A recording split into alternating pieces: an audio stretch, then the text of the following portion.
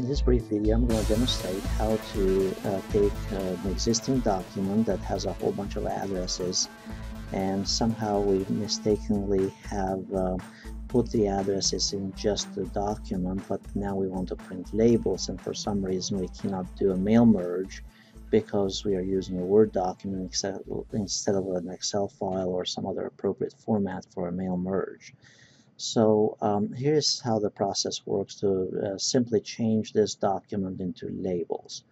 So what you do is you go under the Home tab here and select the document. So you can click on Control A or press Control A on the keyboard to select everything, and then choose, we want to copy this content basically. So we'll right click on it and choose copy, or you can press Control C. So Control A to select everything, Control C to copy it. Then the next thing that we need to do is we need to go here under mailings, and then we click on labels. Under labels, where it says we need to make sure here we have clicked on the address labels, or into the tab labels, and then we press Control V to paste all of this stuff. We could also have right clicked and chosen paste here as well.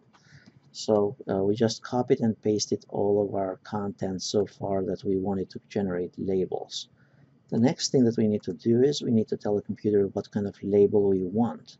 So you click here on label, and usually it will not be Avery, but it will be something else. So you need to click here under label vendors, and you want to choose Avery US letter, and then also you need to match the number that came in your box of labels, so 5160 or whatever it is, the labels that you're using.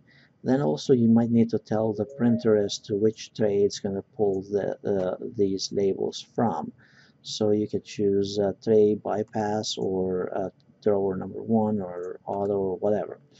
And then once you have chosen the right format for your labels, then you click OK, and then click on the new document.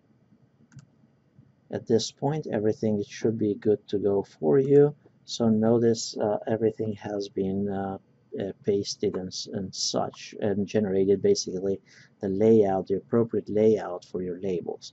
Now you might have to do some data cleanup. If you notice there, I had some spaces in my original document, so you might have to clean this up a little bit here and there, but this is kind of the if we didn't do it right to start with the data, then this is just a workaround, so it's not too ideal. Once you're all set, then you just simply press print, file print here, and just put the sheet of labels in your printer, and you're all set and good to go. So that's how you format an existing document to generate labels. Again, this is not the ideal solution, but it's a workaround. And if your application looks slightly different than this, it's because I'm using Word 2016, but you should be able to do exactly the same in your application.